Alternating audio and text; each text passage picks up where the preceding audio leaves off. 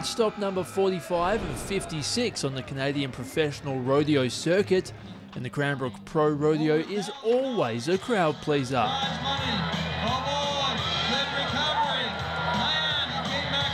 We're at the very end of the year, and the Cowboys are trying to get to the Canadian finals, so we often get a very good entry just because they want to make more points.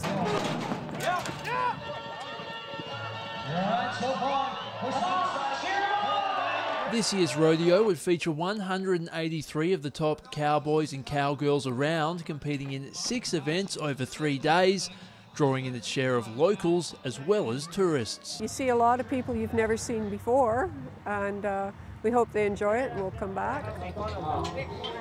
This was the first time in Cranbrook for Australian saddle bronc rider Ben O'Reilly. I grew up riding horses and stuff, so it's sort of probably a bit more natural for me, I guess, than hopping on a bull or something like that, and I get a lot of fun out of it, so yeah, it's a bit of an adrenaline rush. The 28-year-old native of Tamworth, New South Wales, recently crossed the pond to join the Canadian tour, which he admits is no walk in the park. It's a lot bigger deal over here than Australia. We've got some really good rodeos, but not as many, and yeah, it's a lot more professional over here. Winning a little bit of money, but yeah, it's more a learning curve this year than anything, I think. A veteran bronc rider of 10 years, O'Reilly says the key is to relax and let the horse do the work. It's a huge mind game, so if you overthink, it's probably worse than anything. Before you get on, you're better off just letting it all take care of itself, I guess, and just doing your bit, trying your hardest.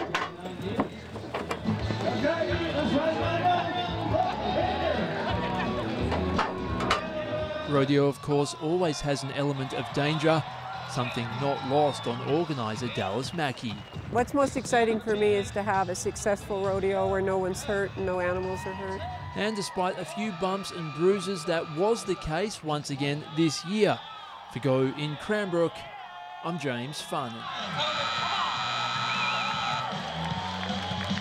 Perfect work, the Kimberley Saskatchewan champion.